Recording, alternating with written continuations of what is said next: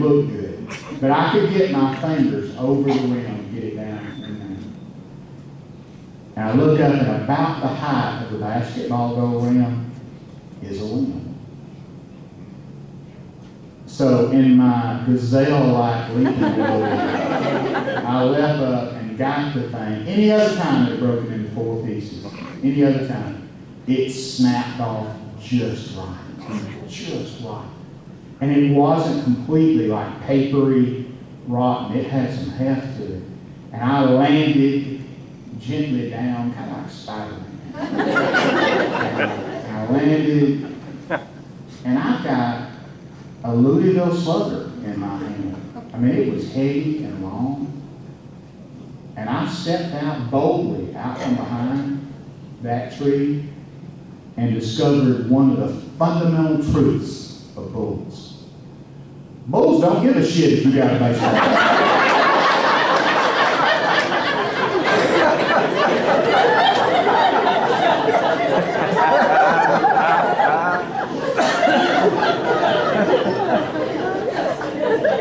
It would be a great story if I had been killed. It would have been a great story if he had gored me and put me in the hospital. I'd be dining out on that right now. But instead, I hurt myself, getting away from it. And I didn't like break anything, but I cut myself up, pretty good.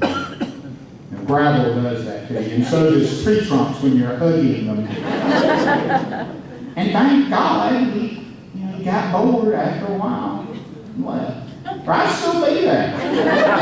My brother Sam would be selling tickets.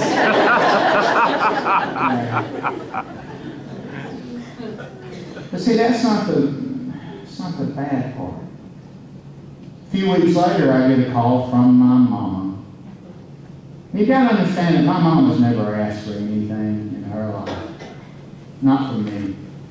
You have to force things on me. When her washing machine went bad, I bought her a new washer and dryer, and she said, "There's no point in you doing that. That is, that other washing machine is just fine. You only had to bang the lid real hard 8 or 9 times to get it to click on." She doesn't want presents. When I got her a big screen TV, she told me that why would I do that when she only watches one channel, the Western channel, and the preaching channel, the inspiration channel, which she got because they showed the Virginian. So she doesn't ask for anything. But this call, she said, "Honey, the pasture looks so lonesome since we got rid of the bulls, and we got rid of the cows too, some of them."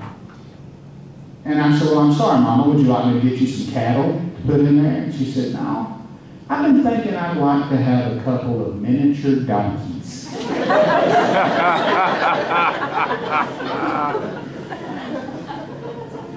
So I found this guy in Fairhope, Alabama, down on the coast, who raises miniature donkeys. I called him up and I said, "I need 2 miniature donkeys." And he said, "I got them." Didn't ask him how much they cost, because if a regular sized donkey costs $175, then wouldn't you figure that a fourth of that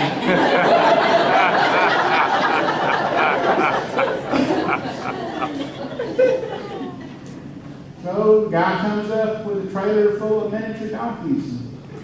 Out trot Bucky and Mimi. Mimi, while I'm petting Bucky, runs around behind me and bites me on the leader on my right leg. Almost cripples me. But my mother is happy. She loves them. She calls them her babies.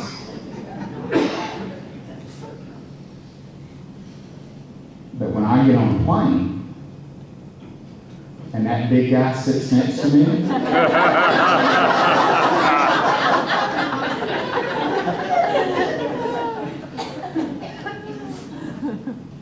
I can't tell him that I am a breeder of miniature donkeys.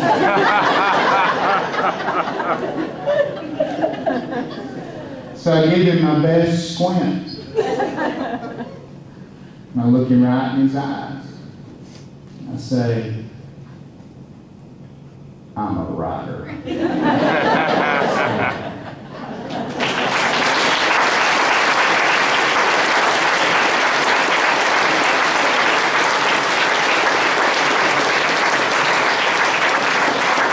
I really would rather talk with you than at you, so why don't we go ahead and start with some questions, and you'll see that I don't answer questions the way that normal people do.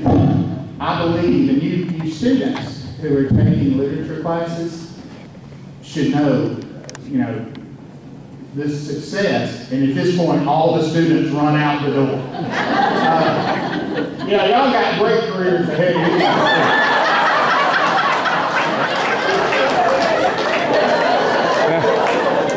I hope y'all have rich daddies.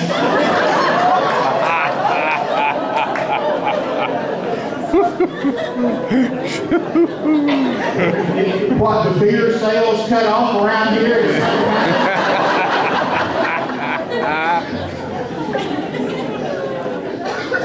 But I tell the young people that there's really only one way to tell a story, and that's an imagery, detail, and color. So when we answer questions at these things, I'm not going to tell them with yes, no, maybe. I never really thought about that. I will tell them in color, which is, comes from my people. I come from the best storytellers on the planet. With all due respect to Kentucky, I come from the best storytellers on earth. Not saying I am. I'm a rank amateur. But my uncles, there is a beauty in the language and how they tell a story. You go to a family reunion, and my uncle Bill, we call him Wild Bill because he was bored by working in the steel mill. A place where they take boiling 200-gallon vats of molten iron that pass by your head 4 feet away. That bored him. So he repossessed cars on the weekend. He liked getting shot at. He liked opening the door of a 1964 Chevrolet Biscayne and having a bulldog jump out. He liked that. And at a family reunion, he sat down beside me and he reached down, and my uncles have big hands, like my grandfather. They have my grandfather's hands. And if you think about it, when did our hands start getting little? You know what I mean? But think about your grandfather's hands. And I got 13-year-old girl hands. My hands are smaller than yours. My hands are tiny. And that ain't right. And he would reach down and he would clamp one of those gigantic hands on my knee that told you, you're not getting away until I'm through telling this story. And he would clamp that hand down, and I'd ask him how he is. He said, did I ever tell you about the time I repossessed that car in East Gadsden? I said, no, Bill, I don't think you did. He said, yeah. It was August, and I got away with it pretty clean. And I got it home, and the next day, it was 114 degrees outside. The next day, I open up the door, and I hear this hissing sound. And I thought, well, somebody's put a snake in here. And he rummages through, he can't find a snake, but he does see a bag, a diaper bag, and he goes rummaging through it and finds a baby bottle that's been sitting in a car for 3 days in 114-degree heat. So he picks it up to look at it, and the nipple shot off and hit him in the eye.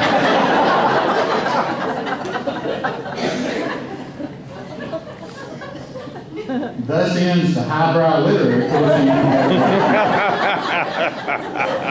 But But while he had me, he said, "Did I ever tell you about that time that Mama," that would be Ava, my grandma, "that Mama prayed the tornado away?" And I said, "No." And he said, "Yeah, we were living outside Rome," that'd be Rome, Georgia. And for you world travelers. And he said, and it come up a cloud. And if you live in the deep south, there's one color that you don't want to see. Green. You don't want to see a green sky.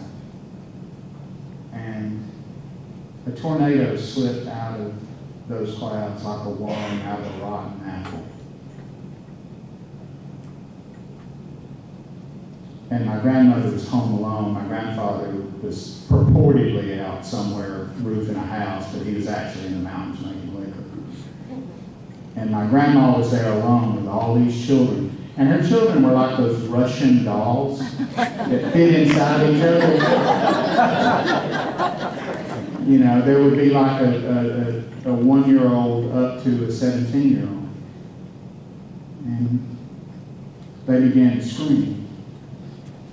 Because this tornado is coming from the ridge line facing them, eating its way through the valley, and it's coming right at them. And they're in a house that you could have held together with duct tape, it would have been stronger. And those trees, tornadoes don't necessarily snap trees off; they twist them. So you get this jagged, broken, but the sound it makes is like, it's like dynamite. And the babies are just in terror. And my grandma, Ava was a savant. She was well-read in a time when people didn't read. And well-read meant that she read her Bible frontwards, backwards, upside down, and sideways.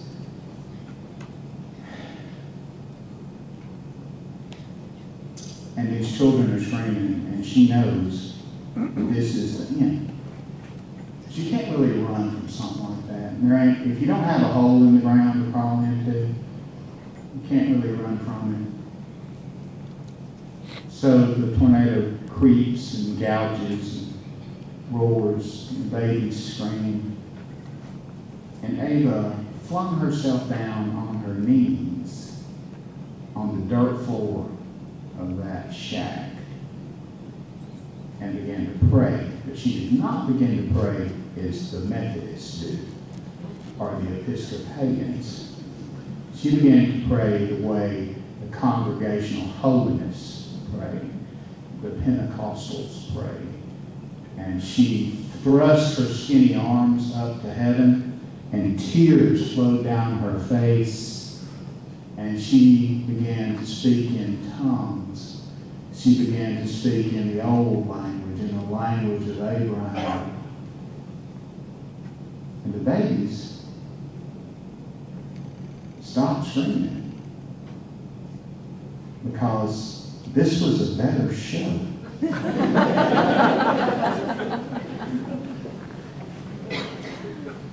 And they just look at her, with their own tears, on their face, and they look at her and they're mystified. They've never seen anything like this. And I actually talked with her about that.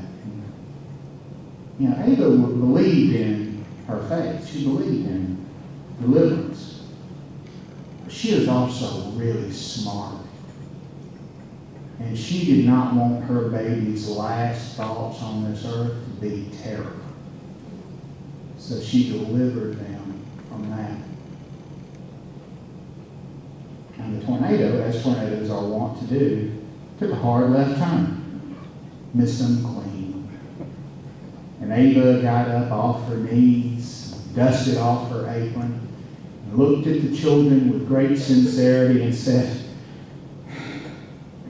"I'll be goddamn, I thought he had us that time."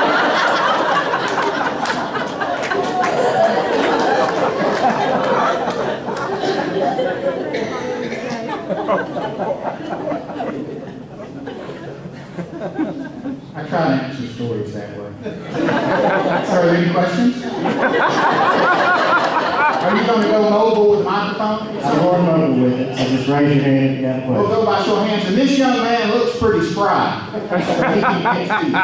Here's one over here. Answering questions is a lot like church. It's like when they give the altar call. Well, hell, everybody's scared to death. Ain't nobody going to go first. And then once they go first, it's the damn floodgate. So how do people in your family like being written about? How do they like your books? What do they say? What do they say when They range from utterly unimpressed to proud that somebody noticed. And nobody objects? Oh, yeah. It all depends on which branch of the family you're talking about. For instance, my mama was asked, what did you think about the book? And my mama told this reporter, said, I've just been walking around up here on this pedestal my son put me on, trying not to fall off.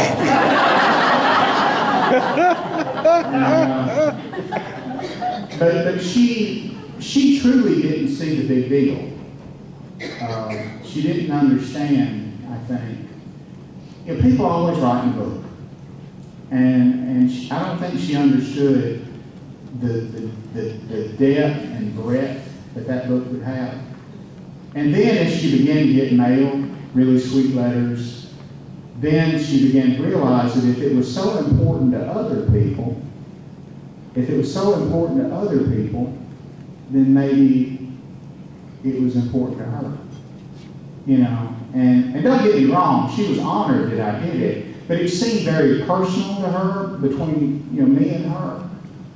You know, my brother Sam, you know, it's funny, I wrote in a magazine story that, you know, how much I looked up to him and, you know, how much I admired him.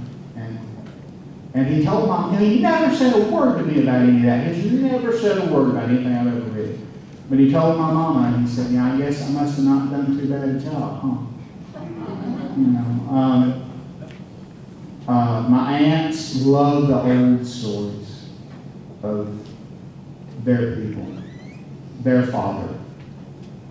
You know, I'm convinced now that the strongest thing in the world for a writer is not history, but simple nostalgia. History is what was. Nostalgia is what we wanted it to be, and the way we remember it. And I have to be careful at every step to write history flavored by nostalgia, not nostalgia framed by history. So I have to be careful at every step. And I think we hold the history. We're writing about the Depression, we hold the dates. You know, if we are told a story like the one I told y'all about the tornado, you know, obviously that story never appeared in a social register. Poor people don't get written about in the newspaper unless they knock some rich guy off his horse. You know, they don't get written about unless they are in a strike and bust somebody's head. They don't get written about, except in the cop briefs. And, you know, so these books were remarkable. I know that the thing I'm most proud of in my writing life is that they are remarkable for that. So they, yeah, I think they're mostly okay. And then you have the cousin. You know, you're going to do a talk in your hometown. The auditorium seats 1,000, it's sold out. And you go to your hometown and you show up, and your cousin Carlos, we pronounce it Carlos, but it's actually Carlos, the only hillbilly boy in the foothills of the Appalachians named Carlos. Named because his daddy saw it on a crate of Mexican apples in 1932.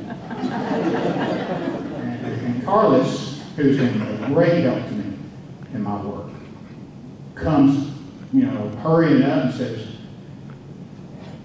I ain't going to use his name. He says, your cousin, fill in the blank, says he's going to meet you outside the auditorium and cut you.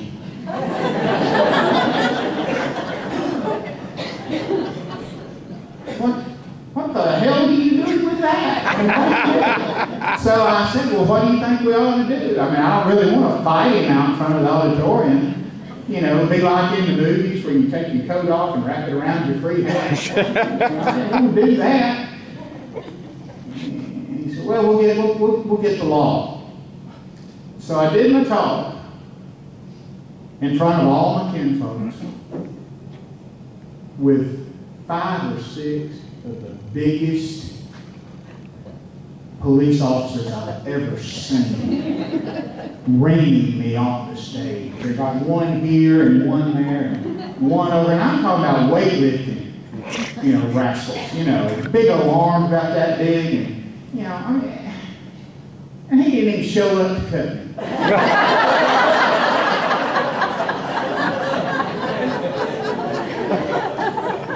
I don't know. It all depends on who you ask. I can tell you that in going on 18, 19 years of writing about my people, I've had twice face-to-face had someone tell me that they wish I hadn't done it. And those were distant relatives. You know, so I can live with that. You know, if it was embarrassing, if my life had been greatly embarrassing, when people write memoir, they always, you know, they always ask me, how'd you get away with that? Well, I got away with it. If you'll look at the books, there is no great shame in that. Look, you know, losing your family to a bottle. Well, that happens every other house in a mill village. You know, losing your family to that. You know, working in the dirt. Ain't nothing to be ashamed of working in the dirt. You know, raising your children by yourself because you married a sorry man. There's nothing to be ashamed of in that. It's the opposite, isn't it? I mean, isn't it the opposite of shame? But I think a lot of people, especially people from, I don't want to say upper classes, but, you know, with more community standing. Look, there ain't nobody in Calhoun County, Alabama, ever going to name a street for me. That is never going to happen. We're not the kind of people that have a street named for them. They chained my daddy to the ground with 8 feet of logging chain at the intersection of the busiest streets in Jacksonville, Alabama. Chained him to the ground, handed him a sling blade to shame him. They're not going to name a street for us. I ain't going to have them. But people from the upper classes, you know, they're worried about what will happen. You know, what will happen? And what if I do this memoir, what Aunt Pitty Pat, you know, will just be scandalized. And I tell them, then maybe you shouldn't write a memoir. I actually had a lady look at me, stood up in a crowd just like this and said, Mr. Bragg, I can't do an upper class Southern accent either. Mr. Bragg, I just want you to know that I too have suffered. Why, I have never been the same since at my cotillion, Big Daddy would not buy me my potty dress. I don't quite know how to answer that. You know? I don't quite, but no. Anyway, next. See, it takes me a damn long time. It does, yeah. I just finished reading a biography of Jerry Lee Lewis. Okay, thank you. I'm old enough to have grown up listening to and hearing about that living legend. And I know you spent a year or two? I spent 2 summers doing the interviews, but I spent 3 years off and on, you know, going back to him and trying to get him to give me enough stuff to write a book and not shoot me, and I'm not kidding. Well, I remember you said he had in the bedroom there was 1 gun, maybe 2, and a very mean little dog that was pretty vicious. Yeah, unfortunately, the vicious dog was a Chihuahua. You know, you ain't lived until you have been bit by Jerry Lee Lewis's Chihuahua.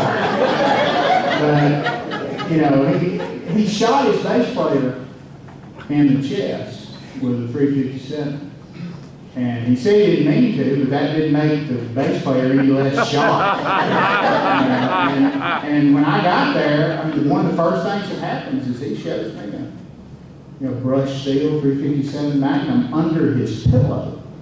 So I had to conduct those interviews knowing that when I made him mad, and we're not talking about us, we're talking about Jerry Lee Lewis, who I'm convinced is from an altogether different genetic makeup.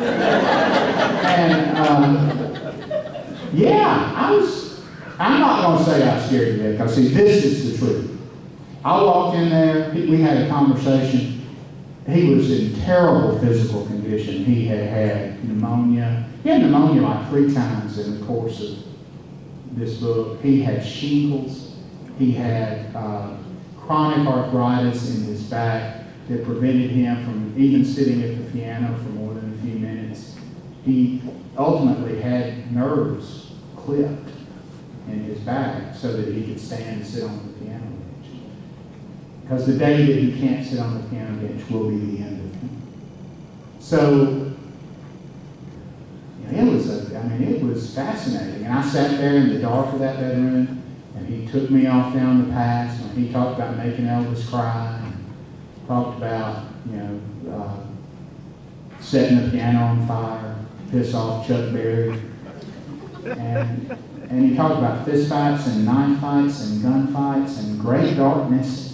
Talked about landing planes where you could rake the pills out of the shag carpet and get the whole Rolling Stones high.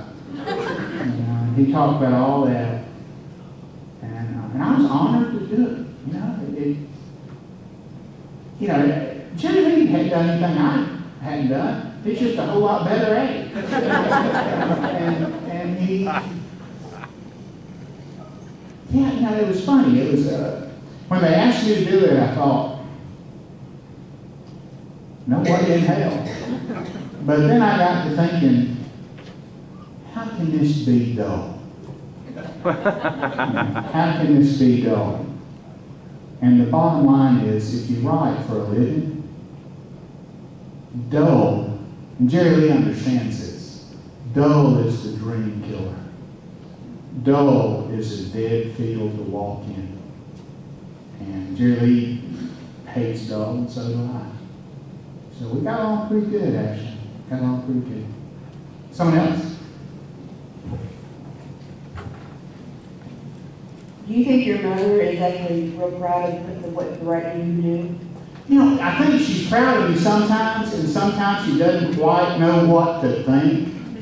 I think sometimes she thinks that I might have been dropped on my head once or twice too often. My Aunt Sue, when I was a baby, was rocking me, and I flew off her shoulder and landed on the hearth of the house on my head. And for a quarter, I'll let you touch it. But I have an egg-shaped knot on my head that I've had since I was 1. And she attributes much of what I say to that injury. But I think she's proud of it. I also think she is a little bit mollified. That's probably a good word. That's a pretty good word, isn't it? And I think she understands that it's important, like I said earlier, but she understands this is important to other people. And when she was being interviewed, and my mom didn't do me, but when she was being interviewed by this reporter, the reporter asked her, and I was sitting in the room, and said, "Miss Bragg, what was the best day of your life?" And I got all puffed up because I knew she was going to say, "Well, it was the day that my boy wrote that book about me," or "It was the day that he won that prize," or something like that. And instead, she thought a minute and she said, "I think it was the birth of my first son."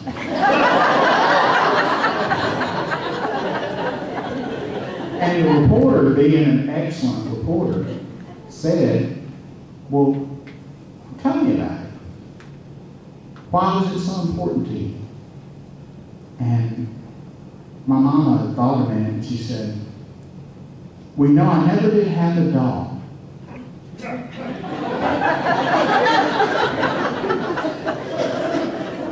I never did have a dog. And, you know, then the next thing you know, here's this perfect, beautiful thing. This perfect, beautiful thing. And I didn't have anywhere to take him because my daddy was sorry. And she couldn't go home to him. He'd been vacant, absent. Daddy didn't see any of us for almost a year after we were born. And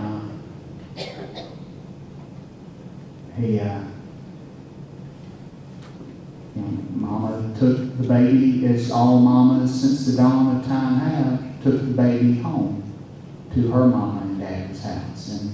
And the next morning, this is the story she's telling this reporter. The next morning, my grandfather wakes up and says, Margaret, you kept us up all night long talking to that blame boy.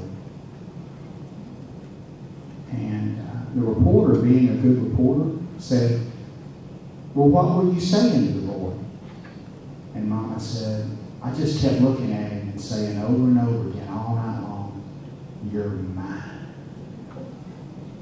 And, you know, my mama thinks that important things are important, and books are, well, they're made out of paper. You know, how flimsy a form for living is paper when you got memories like that.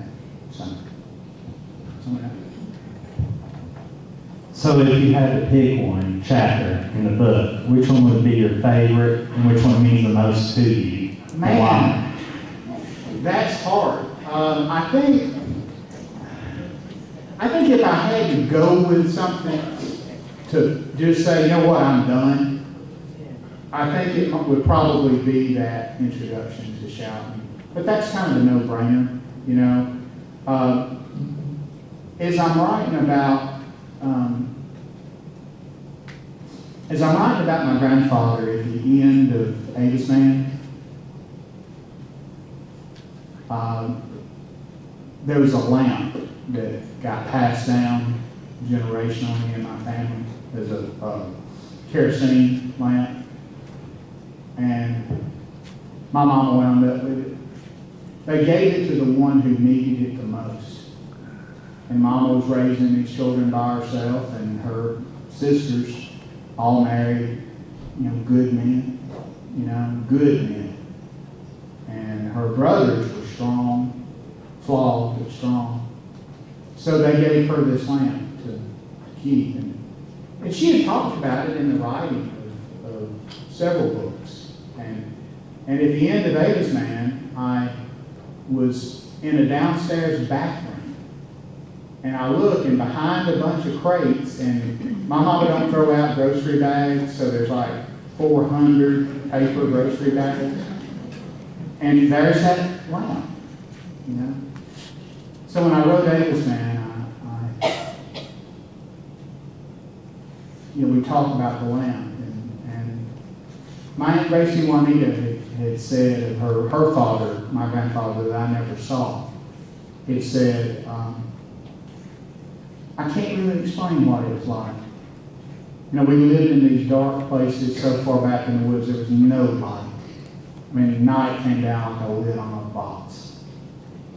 And there would be screaming animals, and there would be they would just be terrified. Storms would shake the houses. And she said, then Daddy would come in from work. And he would be standing there in that fedora, brown fedora, and overalls. And she said he'd open the door and he would step in, and it was like the sky cleared. And when I wrote the ending of that book, I evoked that lamp. And I asked Mother, I said, well, are you going to keep it? Or she said, no, I'll give it away. Somebody will want it. Somebody will always want it. You know, somebody will always need it. And I said, you know, the weather here is worse. But, you know, the weather is worse. Old people believe that the weather's worse now than it used to be. And, you know, some people say it's global warming. Some people, like my grandma, say it's because those men walked on the moon and messed everything up. And I think we end that book by saying, or maybe it's just because there's no one left to clear the sky. So that sums up the way my people feel about their people. So, you know, I mean, that's a hard question to answer because, you know, that'll change day by day. You know, like if you asked me that question, you know, 5 years from now, it would probably be different. That's a good one, though. Who else? Yes, ma'am. If your father was alive, do you think he would be proud of you? Daddy liked being fancy. You know, Daddy wore Palm Beach suits. Now, those of you who know what that means know that Palm Beach suits do not mean they came from Palm Beach. You know, they were sewed in Talladega. And here too, but they sold them here too. You know, so, yeah, that's what a Palm Beach suit was. And he wore white suits with cherry red neckties and a red carnation. And he was a mill village boy. Didn't have two nickels to rub together, but he would either steal or, I won't say rob, because I don't think Daddy did that, but he'd come up with enough money fighting chickens or betting on dogs to get money to fill his car up with gas or put 5 gallons in it and buy that suit. And if it were not for that, his propensity to enjoy being a fancy guy, then I would say he probably would not care. But Daddy would have enjoyed the celebrity. Daddy would have enjoyed the tiny little, you know, being a book writer has the kind of celebrity that, let's face it, ain't nobody going to ask me if I wanted to pick all the brown M&Ms out of the bowl. That ain't going to happen. But the nice people that do ask me to come to talk, and I do it somewhere every week, maybe sometimes a couple of times a week. I think Daddy would have loved that. He'd have loved coming up here with me.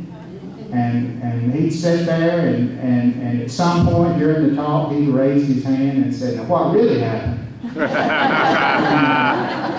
But that's a really hard one to answer too, because you know, you just can't put with any certainty a notion or an inclination on the dead. You just can't do it. You know. That's a good question though too. Yes, sir. Rick, I know you've written hundreds, if not thousands, of newspaper stories. Does anyone stand out above the rest for some reason? The Oklahoma City bombing was heartbreaking. That's where I lost my objectivity. You know, I needed Timothy McVeigh to die. I don't believe in the death penalty. Don't nobody stone me, but you know, I'm kind of progressive. You know, and I never really believed in it. I think as soon as they start electrocuting as many rich guys as they do poor guys, then I'll believe in the death penalty. But that ain't never gonna happen. So I wanted McVeigh to die, and that flew in the face of what I thought I was. But sometimes evil is so dense and dark that the only way to respond to it is with an equal evil. And I know that purists will say, well, that makes us just like them. No. Not if your evil is specific. And his evil killed babies in the nursery.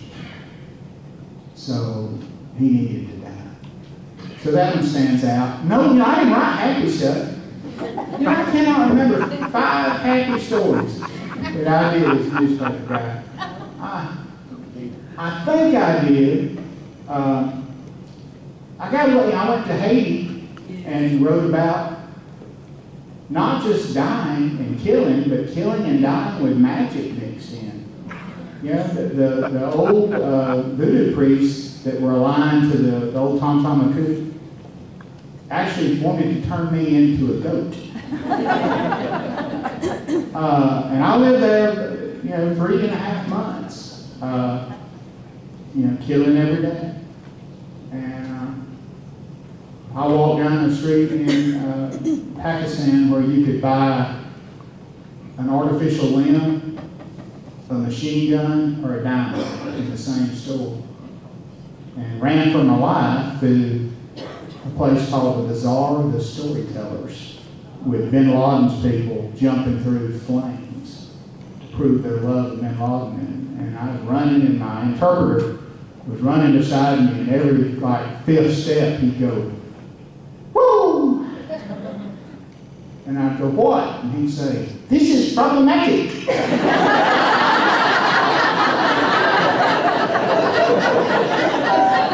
And my response was, "Hell, you think?"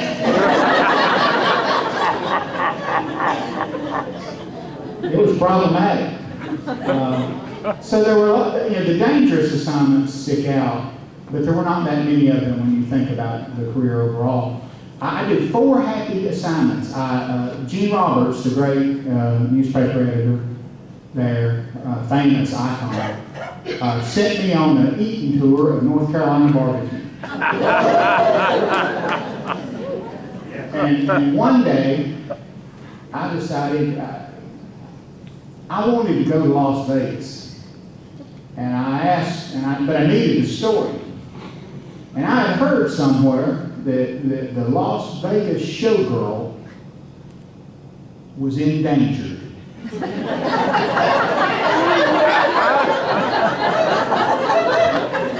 That changing wars had done away with most of the old kind of X-rated, they're not X-rated, just got nakedness reviews.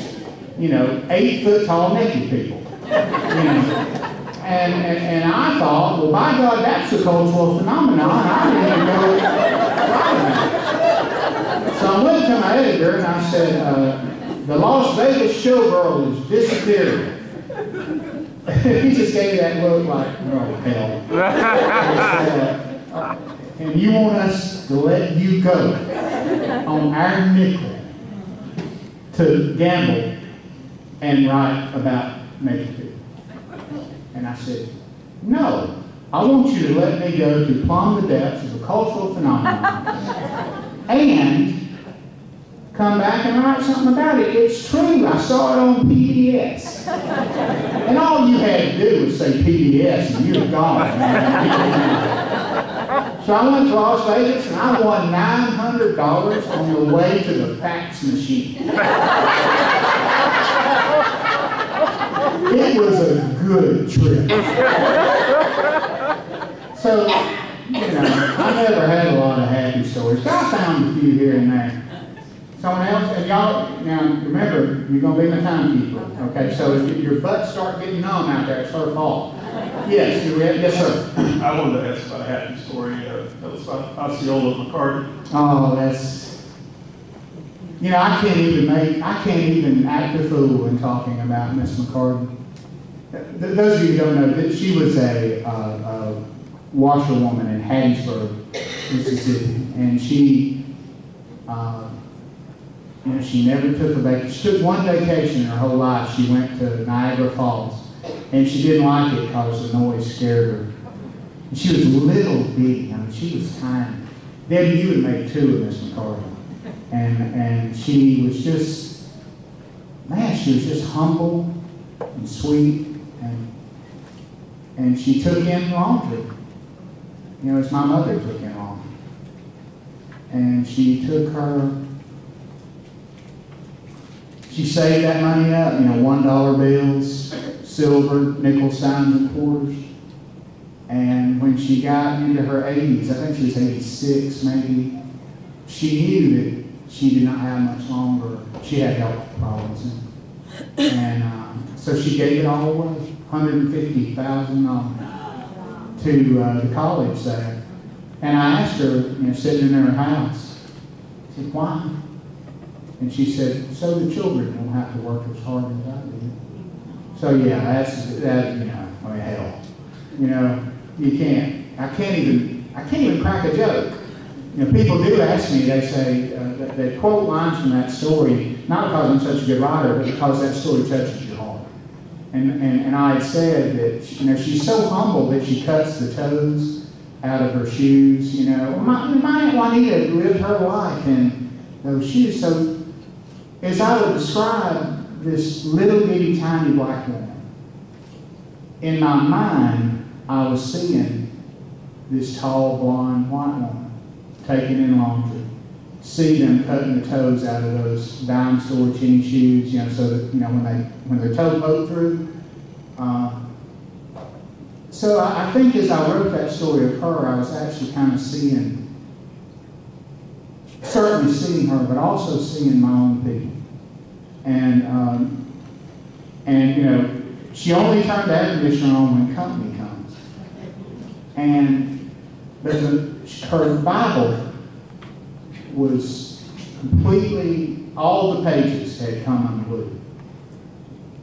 But she just, stuffed them back in there and tried to bind the spine with Scotch tape. Well, because you're a writer, you don't say bound the spine with Scotch tape. You say bound her Bible with Scotch tape to keep Corinthians from falling out. And people have asked me at every stop, why Corinthians? And I tell them the truth, because I could not spell Deuteronomy. Someone else? Do we have time for a few more? Yes, sir. Yes. In regard to your comments on Timothy McVeigh, I was wondering, I understand what motivated him was the shooting of some of the Weaver family at Ruby Ridge, and also Waco. I guess there were about 80 people who died, and 20 of them were children.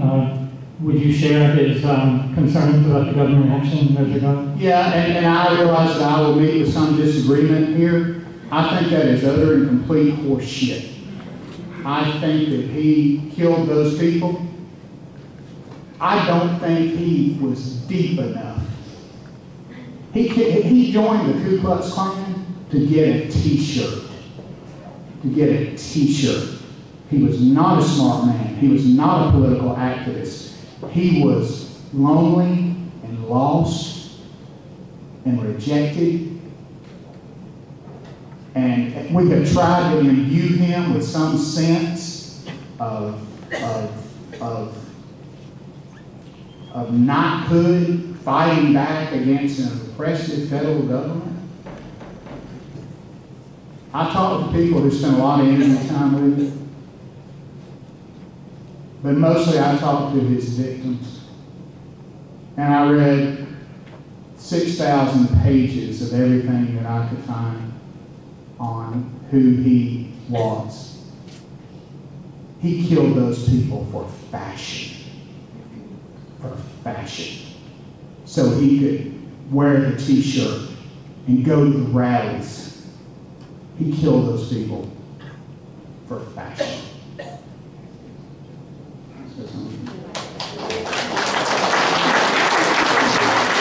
do one more.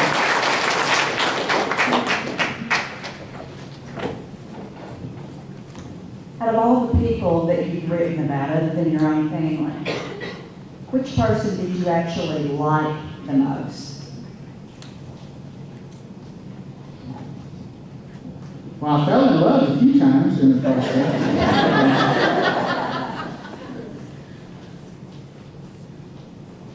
Yeah, that's a very good question. I liked, I can tell you who I missed. I didn't get to interview. I always wanted to interview Dolly Parton. I love Dolly. I love Dolly tremendously. And I never got to talk to her. No, trust me, it's too late. Now, now I'd have to say, Miss Parton, can I interview you because I've always wanted to? I can't do that. Did you hear her say, "Why show Oh, I'm not sure. People that I'm not related to. Miss McCarty was probably the most joyous human interview I ever did. I interviewed, I'll tell you the three that scared me more than anybody else. I interviewed a suspected terrorist and mass murderer, named Orlando Bosch, who was rumored to have, alleged to have blown a plane out of the sky in an anti-Castro attack. And as I was talking to him, I asked him, Mr. Bosch, what do you dream about? Because he'd always denied the killing. And he said, I dream about bodies in the water. And I interviewed Nick Saban. That's a scary man. I sat across from him doing a Sports Illustrated story. It was actually one Sports Illustrated. We won an award. It was in the 60-year history of their magazine. It was one of their top 60 stories. And I don't know how, because Nick don't answer questions. He has an answer for everything. It's the same answer. And it's, we got to believe in the process, that kind of thing. But he was a scary little man. He sat there next to me, and when he finally smiled, it scared the hell out of me.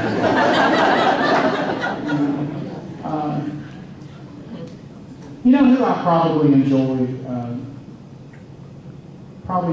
more than anybody is when I used to cover stock.